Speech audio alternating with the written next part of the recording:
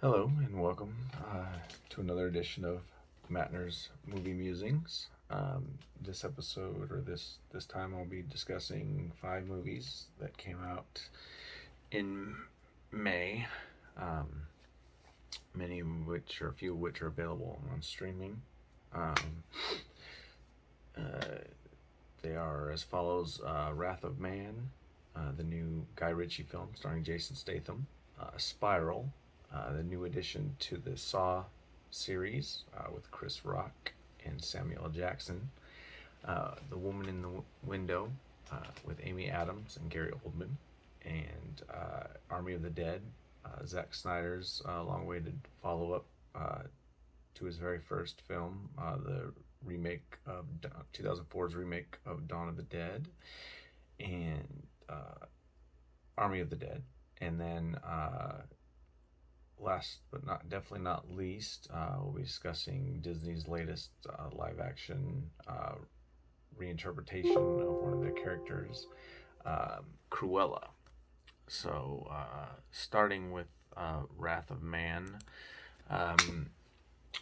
this is typical Guy Ritchie material. It's a very good,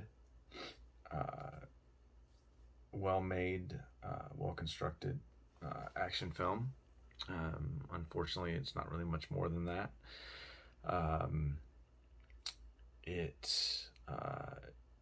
It contains great action sequences, a great thriller plot, a very exciting plot. All done, as I said, very well, highly stylized, as you would expect from Guy Ritchie. He has made a nice transition back from making Hollywood, quote unquote, Hollywood films, if you will, and kind of returned more to the vein of the kind of movies that made him famous in the first place, like Lock, Stock, and Two Smoking Barrels, Snatch, and such. And this film is more of a melding of the two. Last year's The Gentleman, I think, showcased some of his best work in encompassing wholly what he's capable of, both action-wise, plot-wise, character, the little comedic touches that he gives to his characters in his films. And Wrath of Man isn't a too bad of a follow-up, although it does go more mainstream. It's a lot less inspired than that film, or Lock, Stock, and Two Smoking Barrels, and Snatch, for that matter. It's sort of a melding of what he's done over his career, in the sense that he kind of transitioned, as I said, into more mainstream films, kind of remaking films, if you will, or reimagining films. He was responsible for Disney's Aladdin, which was a good film for what it was. Very well done, but certainly wasn't a Guy Ritchie movie. He made The Man from U.N.C.L.E., the film adaptation of the classic 60s television series, and gave us his version of a King Arthur film a couple years ago. None of those films did much for me. I just wasn't. It seemed like he was just kind of going through the motions with those films. But now he seems to be back and have flair back in his filmmaking and passion that seemed to be lacking. And Wrath of Man certainly has all that. It just doesn't do much more. It doesn't have any specific inspiration like The Gentleman or Lock, Stock, and Two Smoking Barrels. It doesn't have that Guy Ritchie touch to the characters of the plot. It does have his style, and as far as the action sequences go, and for that, it's worth seeing. I thoroughly enjoyed it. It's a highly entertaining film, and so if especially since thanks to the coronavirus, there hasn't been too much of that, and we certainly haven't been able to enjoy them in the theaters. This is certainly worth a trip to the theaters for. Um, I but as I said, don't expect too much more than just a good time. But these days, that's certainly as welcome as anything else. So I recommend Wrath of Man, 4 out of 5 stars. Moving on to Spiral. This we're definitely stepping down in quality here. This is probably the worst movie in the Saw franchise. Although, and I mean, and that's saying something. Although, I mean, I always enjoyed the Saw movies to a certain extent. They certainly did lose inspiration. They went, what, 7, 8 films if you include Jigsaw. So, with the thin premise that film started with, the original Saw, which I think is a horror classic.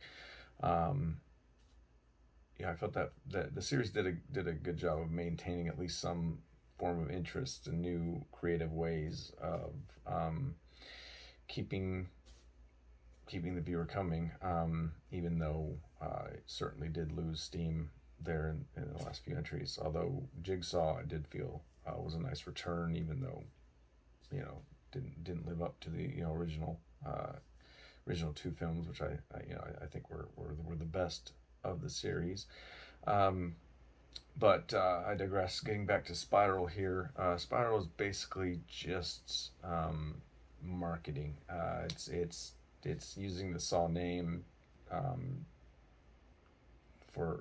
to make money. There's not really much inspiration to it. There's not really much new here, and even the what it does take from the Saw films, it does sparingly and not in any sort of inspirational or exciting new way.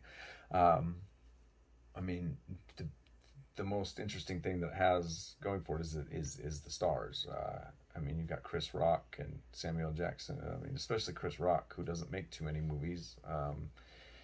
You expect, well, this must be something, and it's really not. He's there just basically as a name. The film is basically just a standard cop movie with a few Saw touches. And as I said, I mean, really, I guess that was what the Saw movies were. But what the Saw movies had was Jigsaw as an inspiration. Here, there's no good villain.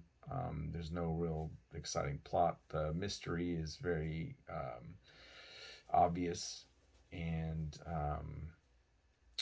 even I really want to talk about because to me the Saw movies were really it was the inspiration of the devices themselves, and this movie has a couple of them, and they're really not anything too thoughtful or exciting. They don't.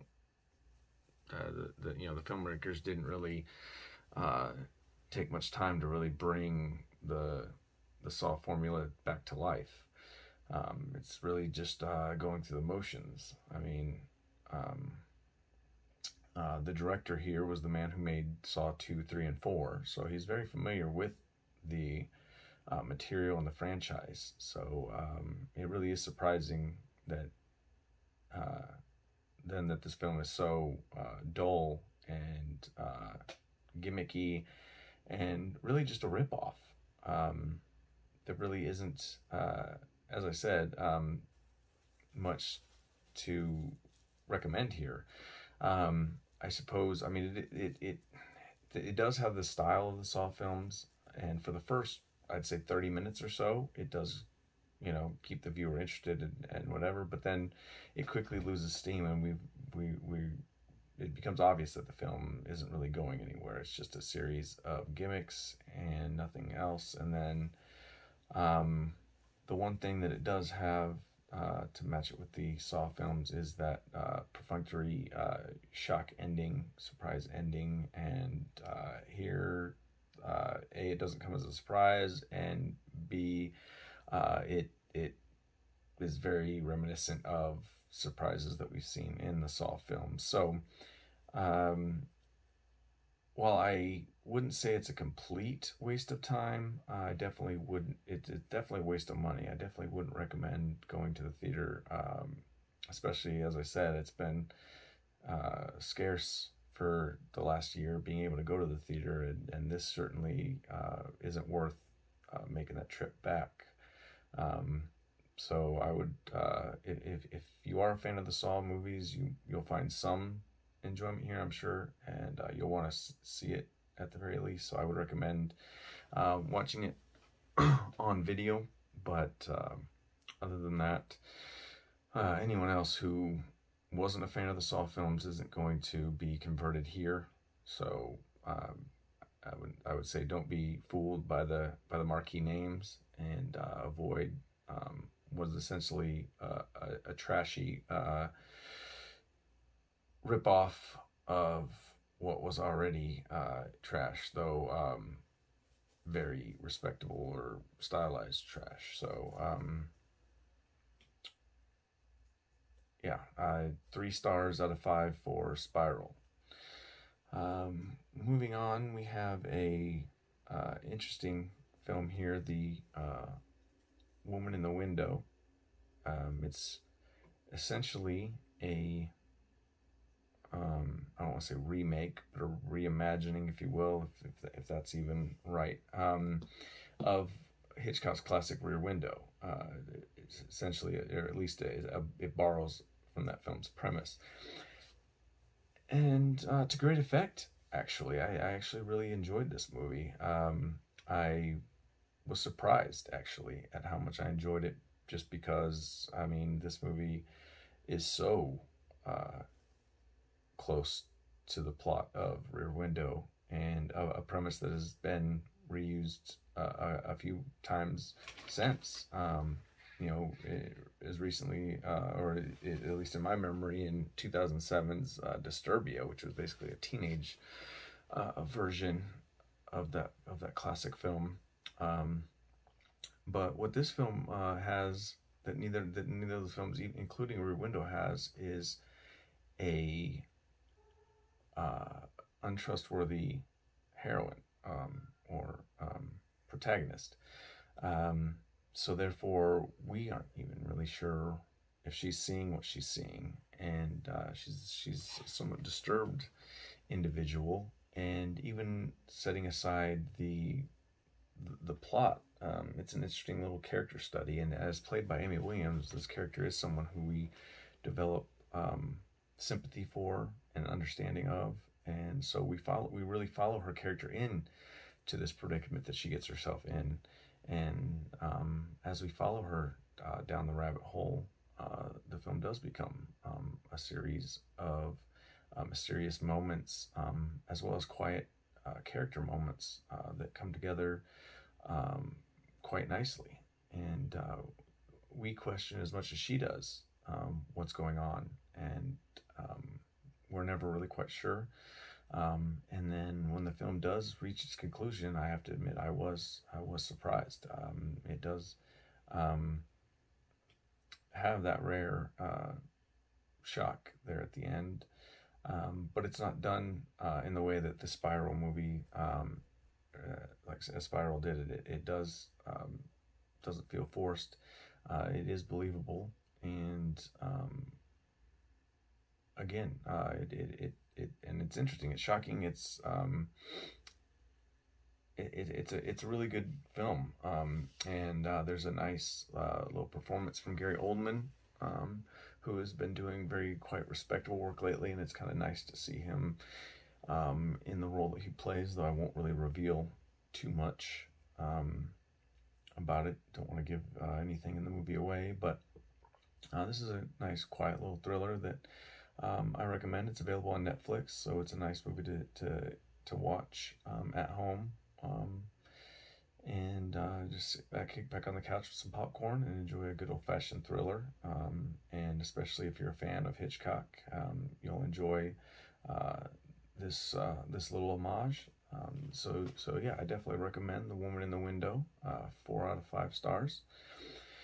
And moving on, uh, we move on to Army of the Dead, which is in theaters as well as available on HBO Max. And as I said, it's the follow up. It's Zack Snyder's follow up to his Dawn of the Dead remake of George Romero's classic. And in this time, he's moving completely into new territory, and it really has nothing to do with Dawn of the Dead. All those characters are gone. And in a sense, like Spiral, this movie isn't so much a zombie film. And in fact, at first, there are no real signs of the zombie except for, the opening scene and the credits. The film is actually a very well made, stylized heist film within the horror film, and it's actually a very good heist film as well. But like his Dawn of the Dead, he finds humor in the situation and he elevates it beyond whereas George Romero's films were they were comedic, but they were very focused on the zombies and in the traditional sense of horror, whereas Snyder has kind of taken the zombies as and made them side characters. They're almost guest stars in their own movies, if you will. Because really, you could take out the zombies in this movie, and you would still have not only essentially the same film, but you would still have a good film. The zombies actually add an extra layer of tension, so I guess you would say they do make it a better film. But for you horror fans and Romero fans and genre fans, zombie fans, this is still a horror movie. So don't get me wrong, there are still plenty of scenes with zombies, scenes of horror. I mean, they do play a very prominent role in the plot. It's actually very inspired. This is probably one of the better zombie movies I've seen in a long time. Zombies really went away for a while, and they made a comeback here in the last 20 years. And they've almost overdone it with the Resident Evil and the 28 Days Later when you've got these in the World War Z, where they're basically characters of themselves, and of course with Walking Dead and everything, they almost oversaturated the market, if you will. And so what Snyder here has done, he's kind of broken it back. He's kind of taken it back almost,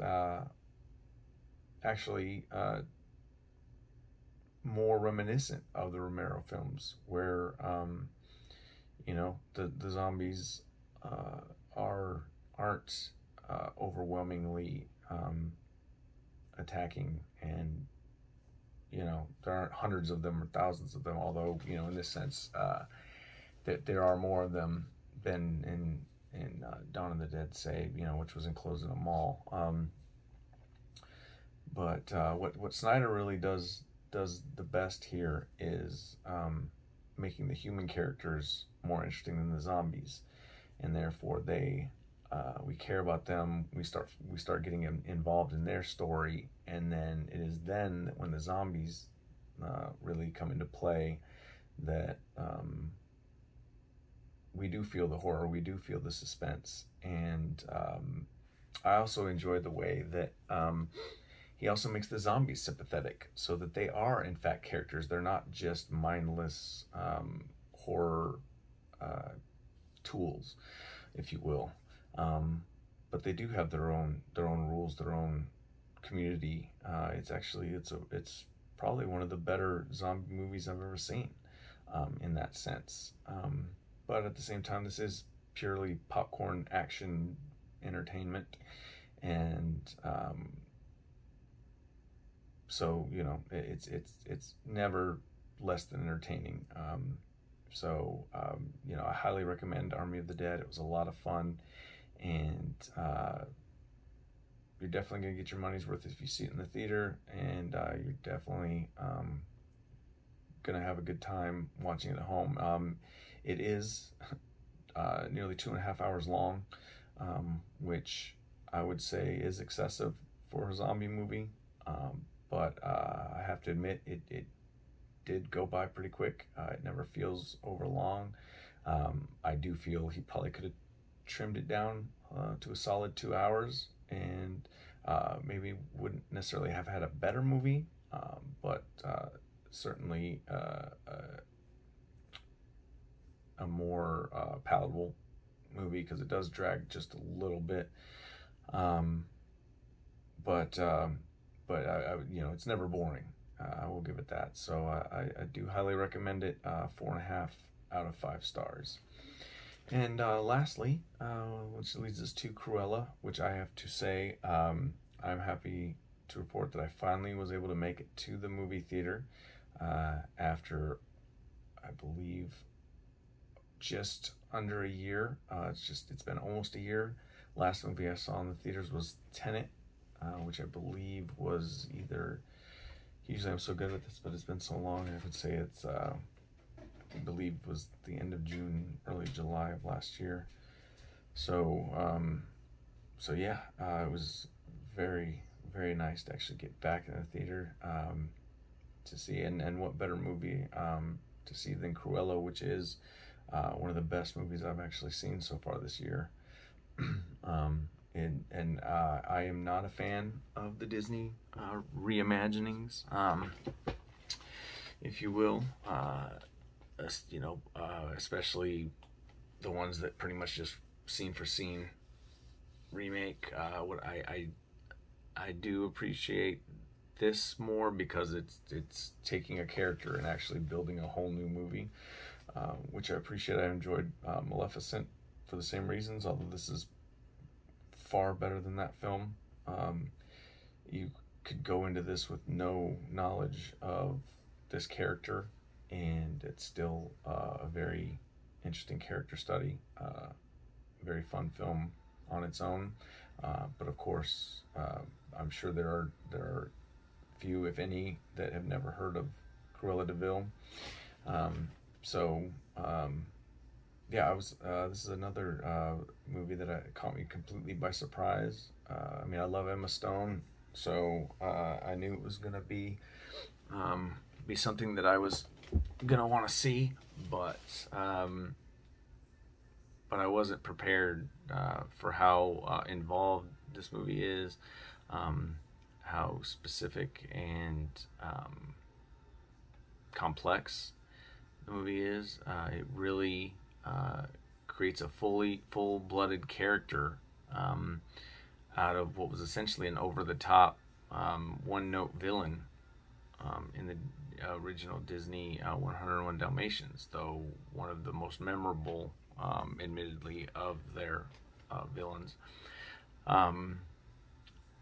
But there really wasn't much to her, and so I was thinking, how are they going to make this film interesting? And once again, I saw that it was a 2-hour and 15-minute movie, and I'm just thinking, what are they doing here? What is this going to be? And the movie had me hooked from the get-go. It's a much darker, more mature Disney film than we've seen.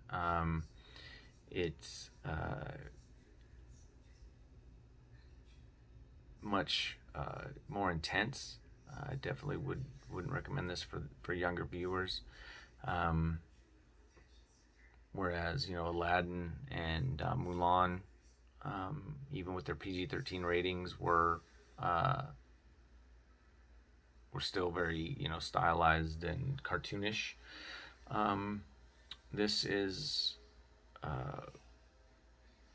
for lack of a better word, an adult film, in the sense that it deals with a lot of mature themes, a lot of mature elements, and I doubt little kids are really going to be interested and some very little children will likely be scared. So, but that said, the film, as I said, does a really good job of encompassing this character and really bringing it to life. Emma Stone does a great job, and I also really enjoyed the performance of Emma Thompson as the film's villain. She is delightfully evil, and it's fun to see her chewing up the scenes in a way that I've never seen her do before. Although are touches or hints in her film Late Night, a similar character, although this takes it way past that. But yeah, I highly recommend this film. I definitely recommend seeing it in the theater. You could see it on Disney Plus, but you have to pay a ridiculous upcharge of $30 if and you have to have the subscription as well already. So I would recommend bypassing all that and just going straight to the theater for this one. It's definitely worth the money, definitely worth the time. And for me, it was definitely worth the trip back to the theater. And one of many, I plan on getting back to the theater once again here shortly. So look for some more reviews coming soon. We got Fast and Furious 9 coming out, and got The Conjuring 3 and The Quiet Place 2. Which I plan on getting to. So yeah, I've got some time. I'm gonna be spending some time back at the theater, and it feels good. So yeah, so I'll look forward to talking more about those films. But as I said, wrapping things up here, I would say the three films that I recommend are Wrath of Man, The Woman in the Window, Army of the Dead, and Cruella. I would skip Spiral altogether, or for those who would feel they must see it, as I said, see it on video. But the two films I highly recommend are Cruella and Army of the Dead, and I would recommend seeing them in theaters, even though I was not able to see Army of the Dead in the theater. I know I definitely wished I had. So anyway, thank you for joining me. I look forward to seeing you again when we discuss more movies on Mattner's Movie Musings. Thank you.